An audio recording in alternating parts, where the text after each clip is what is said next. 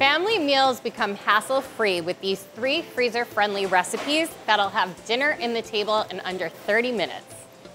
As far as theme nights go, pizza night is probably one of the biggest hits among kids and maybe adults alike. And this is a great way to make it so that it is even quicker to get on the table. Plus, everybody can customize their own pizza in advance, so everyone's gonna end up happy. And the key to these is a pita or lavash bread, either one works. What you're looking for is something where when you cut off the top or cut it in half, you're going to end up with that pocket inside and without the outsides being too thick, because we want it to really act as our pocket without us having to take the dough and make it ourselves, like a calzone. I really like these ones because they're whole wheat and flax, so in addition to getting your kids to eat pizza, you're getting some fiber and whole grain in there. So if they're willing to, compromise on that, I think it's a great way to get some extra nutrients by just changing up what the dough is by using a whole wheat pita. All right, and so all we are going to do is you could cut it in half. I'm just gonna cut the top off of it because I think it makes it a little bit easier to fill when you have a little bit more than halfway to be working with to kind of cover your pita. So then you see we have our pita pocket ready to rock. And it is super simple. This is absolutely something that the kids can make themselves. I'm just gonna put a handful of that cheese in there. And we're just going to stuff it first, and then I'll show you what we're gonna do. I'm gonna just add the sauce right in a little bit. You could see that I had some time without a dishwasher because I like to minimize the number of plates that I'm getting dirty. I am going to add some mushrooms and peppers in mine. I think that pizza night could be a good way to get your kids to try some vegetables in or on their pizza. There's other familiar flavors between the sauce and the cheese that are getting put together. So it's a nice way to get them on board with maybe trying something. And then what we're going to do is we're kind of just gonna shake it and let everything mix and move together. So we're making it, like I said, it's really fun. And then we're going to flatten it out into our pocket shape. Now you could do it 2 ways. On our ShopRite.com recipe shop, these are pita panini pizzas. So you can use a grill press pan to do a panini press type of preparation, or if you want, you can put it in the air fryer. That's what I like to do. 3 minutes in the air fryer, and these are ready to go. I do like to try and fold it underneath because that edge can curl a little bit. But if you fold it underneath, then you're going to run a better chance of it just being closed like that. And then I like to give it a little olive oil spray and a little sprinkle of either garlic salt or Italian seasoning on the outside. So that way you get that crisp browning.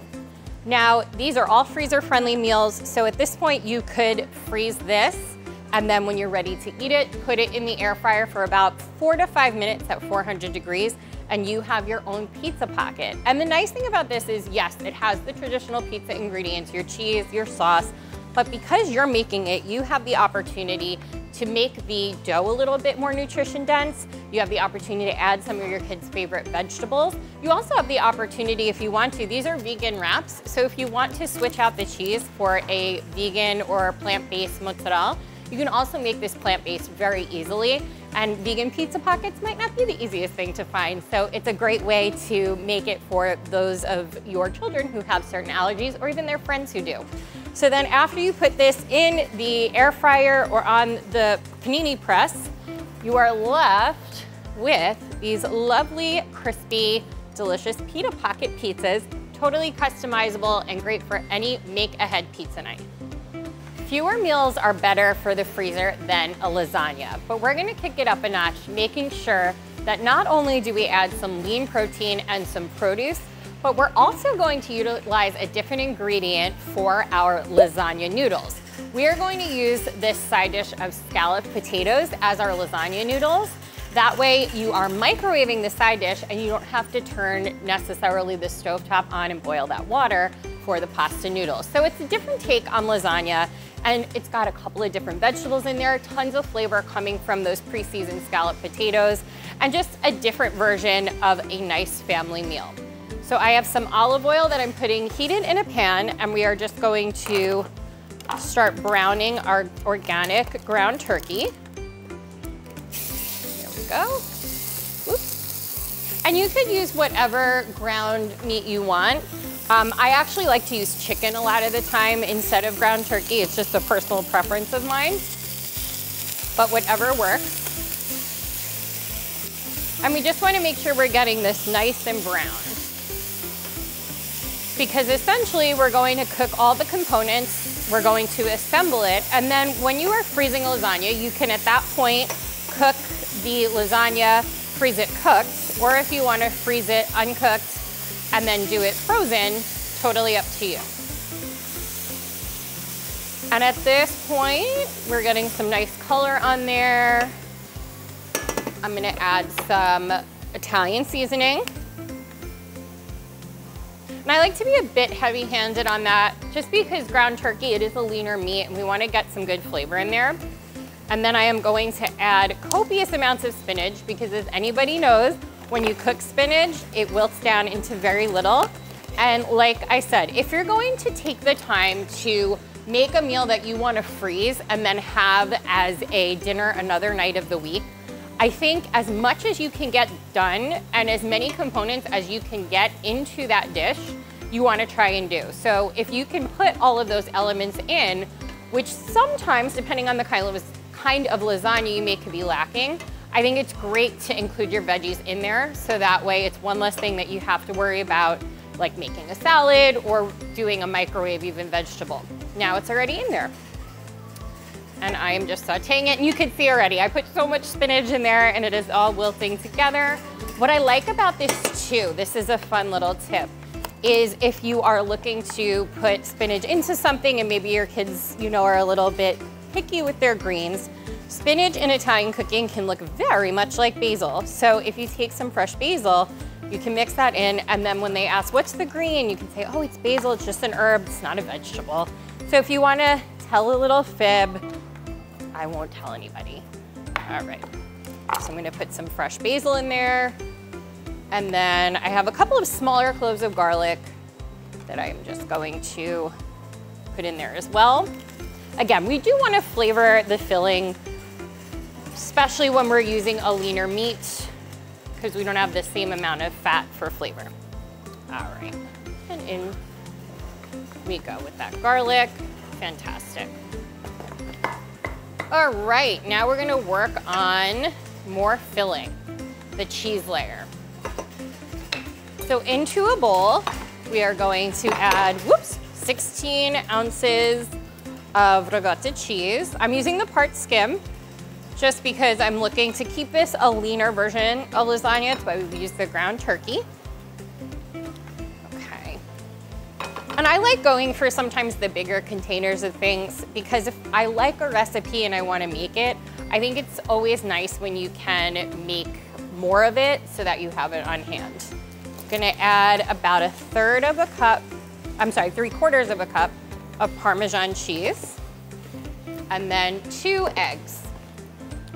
And if you want to make this egg-free, honestly, I've made lasagna both ways, where you have the egg part and you don't.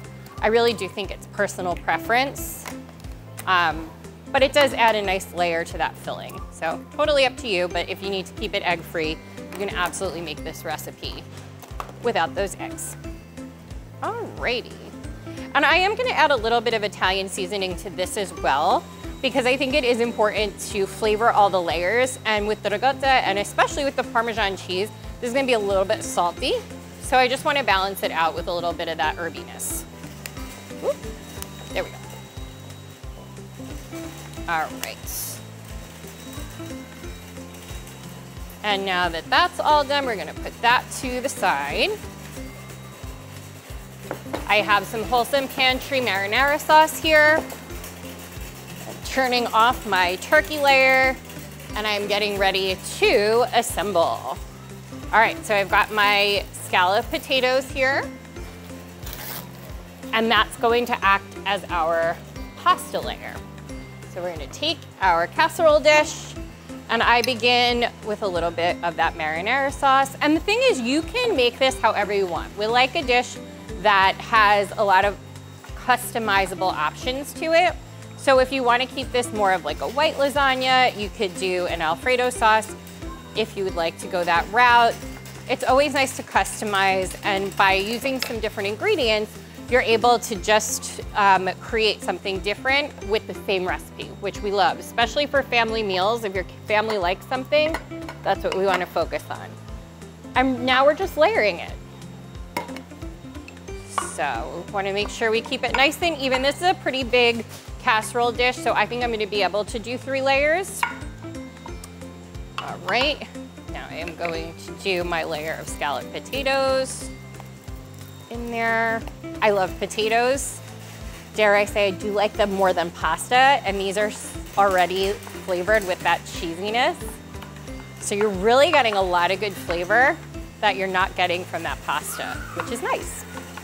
All right, and then what layer am I up to? Oh, maragota layer, a little bit of that. And this is nice and hearty. So the other thing that you can do here is you can serve it as an entire casserole, or you can cut it up into pieces and freeze it like that. So that way you have individual portions if you don't want to make it all at once. That way you have a couple of different meals. Okay. Another layer of our turkey. Ooh. Right. This is a hearty dish, which is what you want for a family meal, because if you make this in advance, like I said, if you're gonna take the time to make something, you wanna make sure that you are feeding your family and it is worth the little bit of effort that you put in.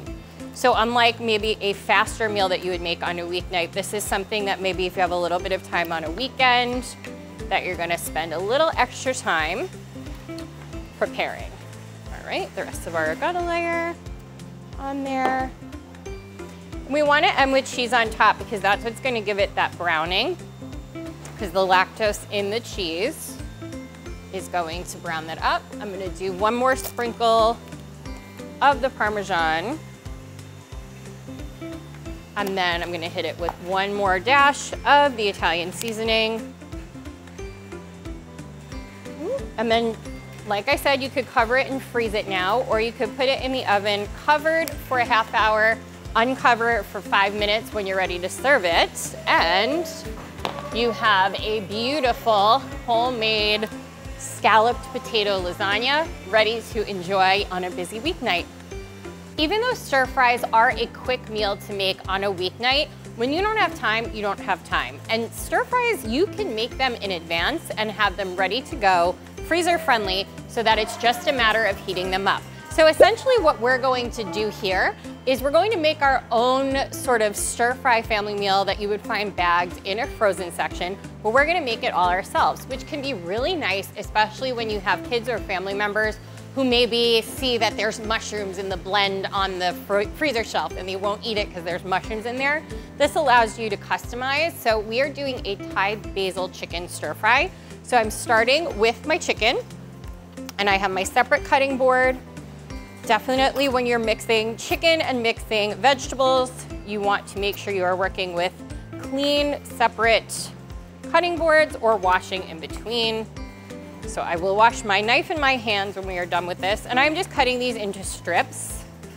I like to use the Wholesome Pantry organic thin chicken breast for this if I want something to cook quick.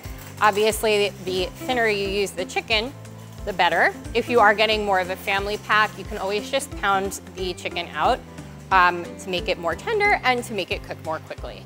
All right. So what we're going to do is most of this is going to go in plain, and I'm going to show you why. We're not going to be doing a ton of seasoning. The point of cooking today is just getting ready. So I'm going to add a little sesame oil, and the majority of our flavor is going to live in our freezer bag for when we go ahead and cook it on the night that we are going to cook it. All right.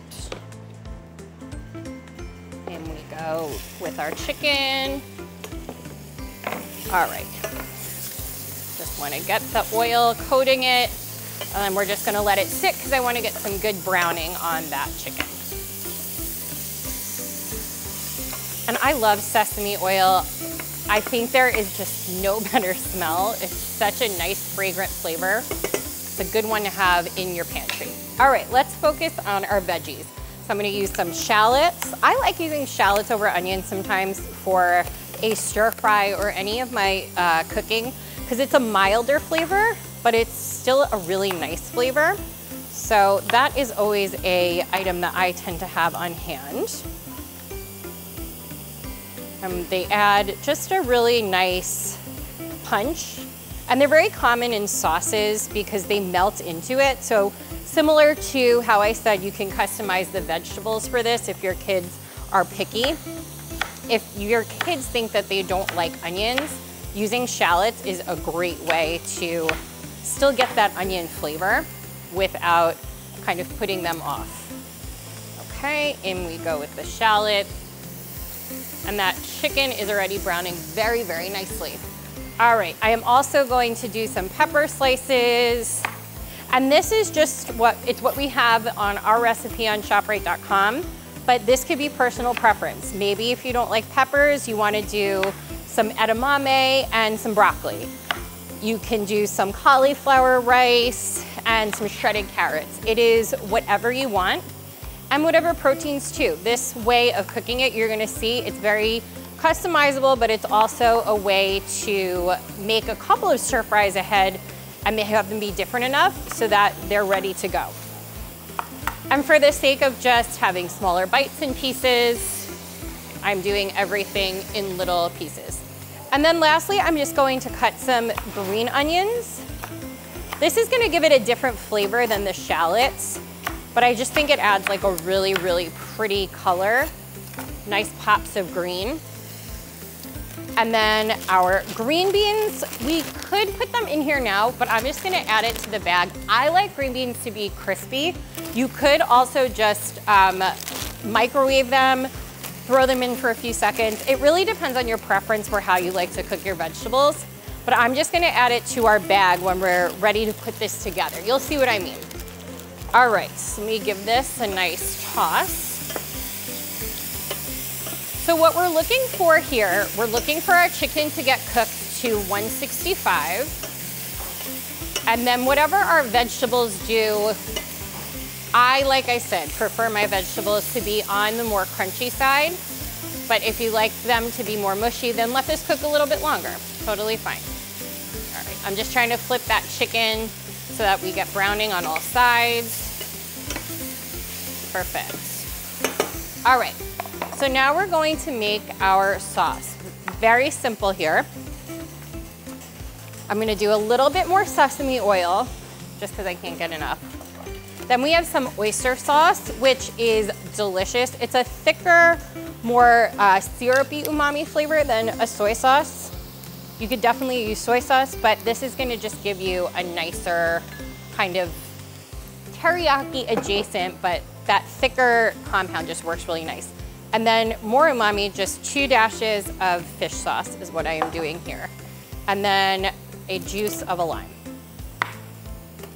So whatever your sauce is going to be, if you've ever purchased, this is a really juicy lime, I'm just gonna do half here.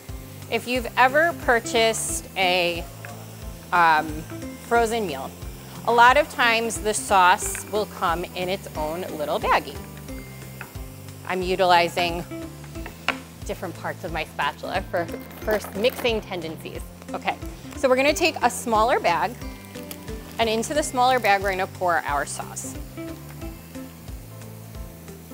Okay, and the reason that I'm doing it this way is because that way when we do reheat this, instead of the sauce getting absorbed right now onto your proteins and vegetables and running the risk of not having it be saucy enough when you reheat it, by freezing the sauce separately in your bag, this is going to then defrost in your stir fry, and that's going to make it saucier and just taste more fresh compared to when you maybe refrigerator freeze something and have it as leftovers and that sauce is already absorbing. And then we have these little beauties. These Jarot frozen herbs are so fantastic. For one, it's a great way to have herbs on hand and flavoring agents to use in quick cooking, even if you are making this the night that you're going to eat it and not freezing it. But we can also put it into our freezer bag And then when we make it, those herbs, the same way as the sauce, are going to release the night that we make it, making it more flavorful when we have it. All right, so let me give this another toss. And we should be pretty good. I'm gonna show you how to assemble it now. The caveat is this is gonna be hot, so putting those frozen herbs in there when it's hot, don't wanna do that under normal circumstances because those herbs are going to melt. But for the sake of just showing you how we're going to pack this up. Now I have one of my bigger bags. I'm gonna take half those green beans. In they go.